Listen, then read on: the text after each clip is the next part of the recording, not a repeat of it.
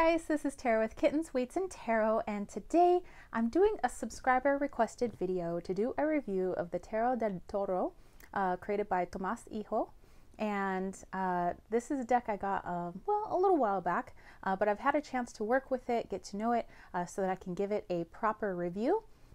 So first of all, I just want to take a look at this awesome box. You can see that it's all raised, and actually I'm going to talk about that and why that is in just a moment as we dive in.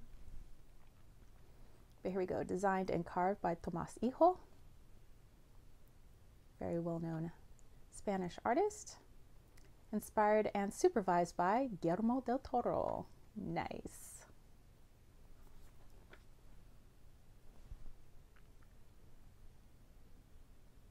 Alrighty. So I did get this off of Amazon, and I will put the link down below if you're interested. But otherwise, I just make these reviews so that you can, get to see a lot of the wonderful variety of artwork out there that accompanies our favorite tool, which is tarot. So, okay, let's take a look inside the box first. Like, this is cool. I love like the extra touches, So there's that. And then we have our awesome guidebook. You'll see the cards in just a moment. But I would say definitely take a look at the guidebook, since this is a very unique deck. So there's a foreword by Guillermo del Toro, and then of course it's written and illustrated by Tomás Hijo. All right, so first getting in here, just kind of take you through it, and then of course I'll talk a little bit more about it. So Guillermo del Toro kind of talks about his, like, how the collaboration came to be between he and Tomás Hijo, and then in the introduction talking about why and how Tomás Hijo decided to use the particular images. So the images for the court cards and the major arcana actually come from Guillermo del Toro's movies. Just do an IMDb if you don't know exactly who he is. Hellboy. There's a lot of other well-known movies out there that he has created. But anyway, so his friend and mentor, Tomás Hijo's friend and mentor, Don Miguel, is blind, and so he obviously hadn't been able to see any of the Del Toro movies, but Tomás Hijo was able to explain them to him, because he's very traditional, and he's like, no, like tarot needs to look like a certain way, or Marseille, or whatever, and so finally, he was able to explain, oh, here comes Loki. He was able to explain the movies to him, and he could finally see the connections between the characters in the movies with, the archetypes in tarot. And, the wood carvings that you'll see here, also are very tactile, so that, his friend who was blind would also be able to, quote unquote, see what he had created, because obviously, his sense of sight isn't available, but touch offers that sight to him. So I thought that was great. And so that's also kind of like the reason why you see, the raised portions here. So I thought that was just like super cool. And the fact that when you guys finally see this, like, really, you carved all of that? That's freaking amazing. So anyway, it goes into kind of the major arcana, of course, all the cards, but it also shows like the connection, the movie connection with the card or the character in the movie. And then you'll have a little quote down here from Guillermo del Toro. So yeah, it's all in color, of course, as you see. Yeah, then you get into your minors and all this stuff here. In the back, let me see if I can get here. There are some spreads to use. So we have Don Miguel's cross spread, and it's always fun to try out spreads from the deck creators, Okay, and a little bit about the collab person and the creator. There you go.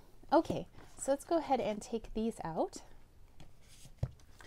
Down here are, well, this was like an extra just blank card, but this is just also kind of just a little title card here. You know, it says Guillermo del Toro. And you can see that this is actually like a photograph of the carved wood. Like, how cool is that? Like, this isn't like some painting or something. Like, this is carved wood. Like, you know, okay, I love paintings too. I mean, I'm not knocking paintings. I'm just saying that this is amazeballs. Like, you can see all the like, oh my gosh, that's just so cool. Okay, anyway, let's take a look at the backs of these cards first of all.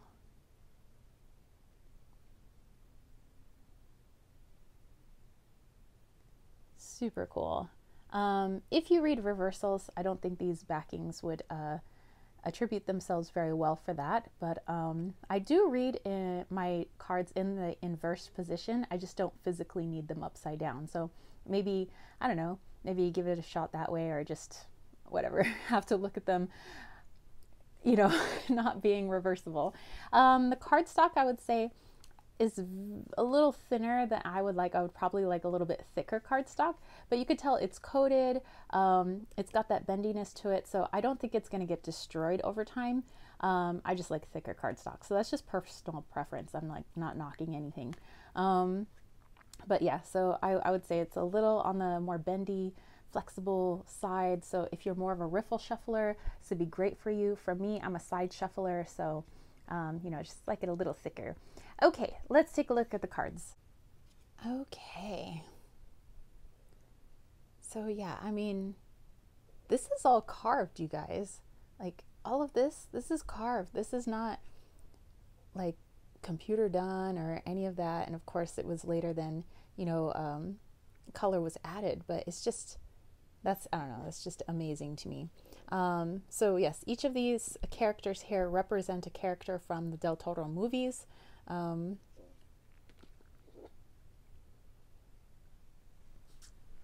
It's just too cool.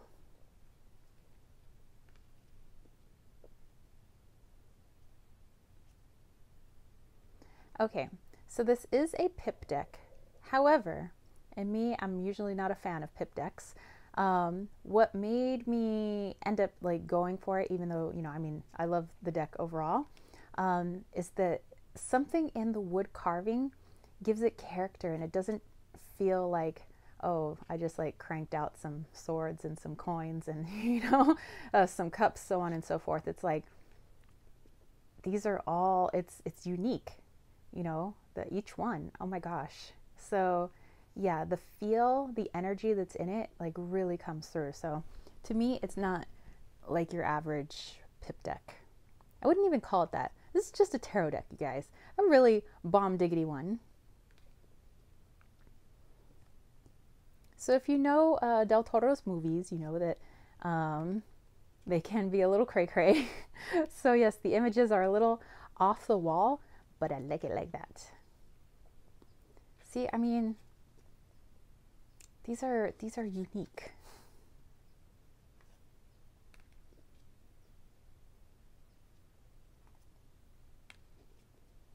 I like basically gazing past into the actual woodwork carvings. That Hierophant is bomb.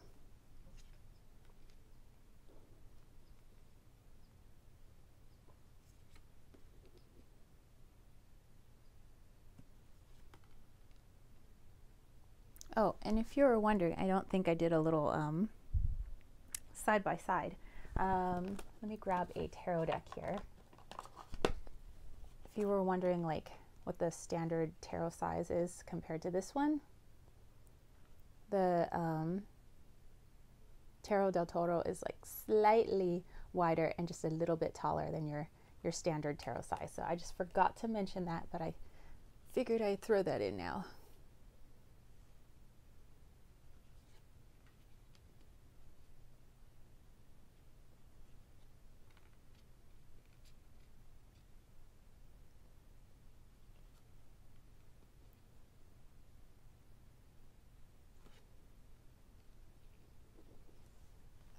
And I, you know, like I said, I gave myself some time to read with this.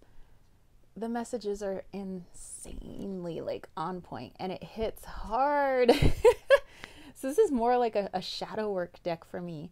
But I'm not shying away from it though, you know, because I like the quirky way in which it administers those messages. So I think I'm a little more open to it, but it definitely wants to stab at my shadow. It's like, hey, what about this? Have you worked on this? No, I think not.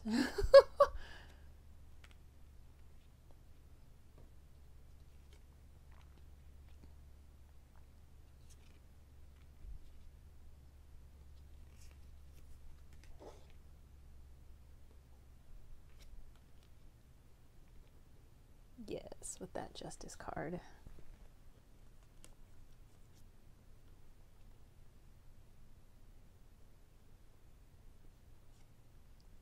So yeah, that just, you know, having the help of Guillermo del Toro and Tomas Hijo's friend and mentor, Don Miguel, you know, together, all three of them created a fabulous deck.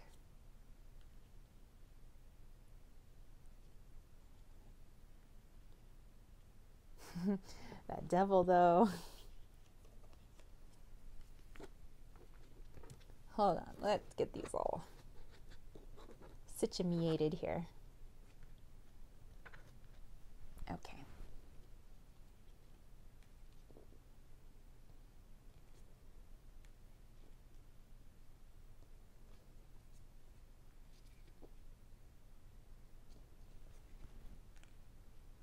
And I like the tea stain cardstock too.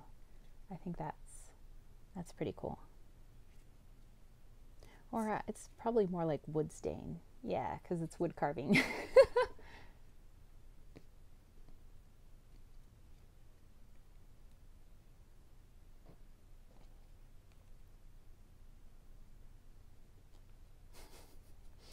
It's like got such a quirkiness to it. It's like kind of dark and kind of like weird, but it's also like super quirky. Like it's got a sense of humor. Yes, it pokes your shadow, but it's got a sense of humor while doing it, which is probably why I'm more open to, you know, working through those things.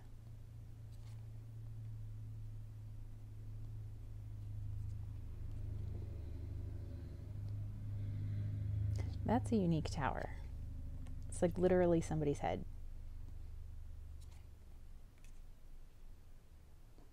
This card comes up a lot.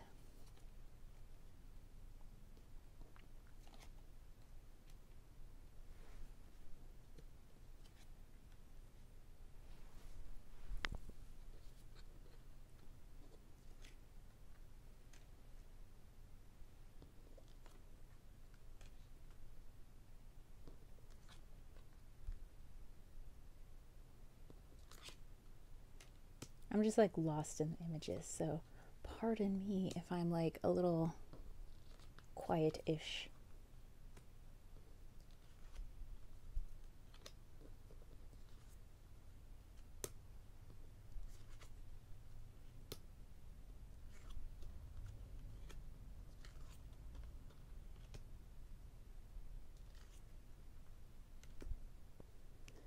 You know what? I'm gonna go ahead and after this video, I'm gonna be using this. As I'm like looking at all this, I'm like, you know what? I just decided I need to give myself another reading. All right, and then our very last card is the Lover's card. Ooh, it got dark here rather fast. Okay, I'm actually gonna do a little mini reading. So not only do you get a deck review, but hey, you get a little mini reading. If it connects with you, hey, awesome sauce. If it doesn't, then hopefully you just enjoyed the review. And remember, I'm just trying to show off, you know, wonderful art that's out there. I'm not necessarily saying everybody needs to go buy this or that. But if you are interested, like I said, I'll put the link down below. Okay, so let's just pull a few cards. We have the Judgment card. All right, we have the Six of Cups, and we have the Strength card. Okay, let's take a look at these actually. So we have Judgment.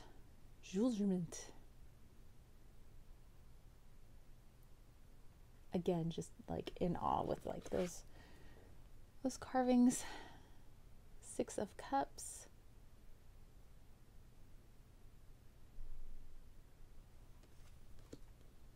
And the carvings really make it like it's 3D. I mean, it was 3D at some point, but on paper. And then we have the strength card, which is actually my birth card, so that's cool. Okay, so let's see. How would I put this together for you guys? Okay, so you guys, well, I mean, the people that this is connecting to and possibly myself, there are certain realizations that maybe have been opening themselves up to you. You're starting to realize certain things about yourself and your environment, or maybe this is to come.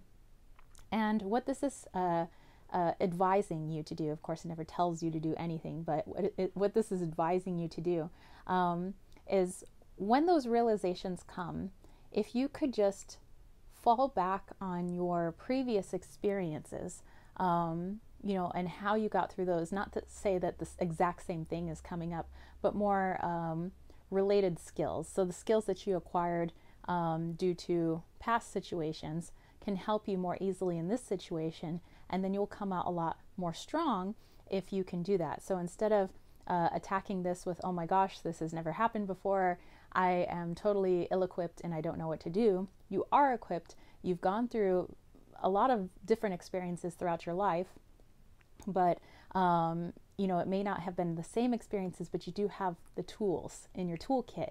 So it's time to start revisiting some of those things and figure out what you have in your arsenal in order to get through this and make this a new experience that you can now also add to your arsenal. So it will put you in a more empowered position instead of a more victim type position.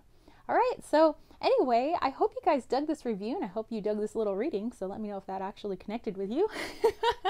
And that's it from me, your spiritual homies. If you dug this, don't forget to give it a thumbs up, don't forget to click subscribe, and don't forget to click that ding ding ding notification bell for more videos just like this. And if you want to catch a reading from me, head over to www.kittensweightsandtarot.com.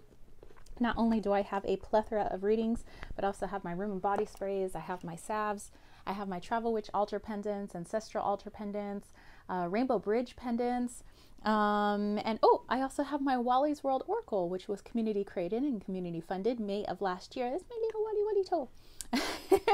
And you can sign up for the Leon Mystery School. There are several courses being taught by many people that you would recognize from here on YouTube, including myself, teaching you everything from Mayan astrology to working with the ancestors, using tarot to dive into past life work, working with love spells, programming and utilizing crystals for your everyday life, and also merging science, spirituality, and crystals. There's a lot of different stuff, so definitely check it out. They're 4-week-long courses, and they have everything from audios, meditations, instructional videos, PDFs.